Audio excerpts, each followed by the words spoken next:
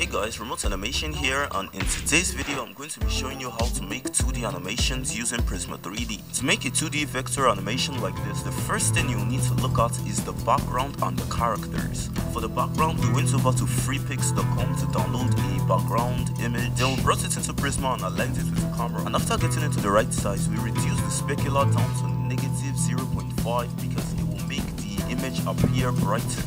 Then after I was done with that, I went over to model the character, and normally I was going to use this as reference, but it was far too complicated for a first attempt. So I decided to go with something easy, which was this character instead, which I also downloaded from freepix.com. And making 2D characters like this is just basically whipping together a bunch of plane shapes. And for the arms, we are going to need it to be able to curve, so we are going to trim a few bones to achieve this. And now that that's working, we are just simply going to mirror it for the other side.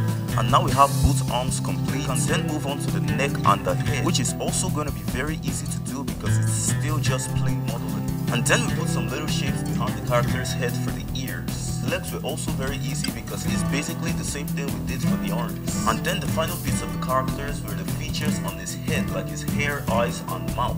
And first, the hair. First we modeled out the part of the character's hair that's gonna be at the back of the character's head.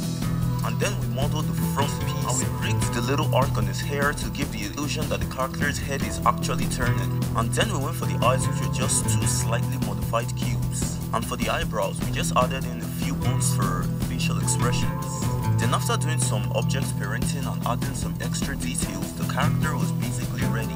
And then we put it in a scene which was in front of our background image, and we did some basic animation. And for the mouse, we just used an external video editor to add in a green screen mouse animation.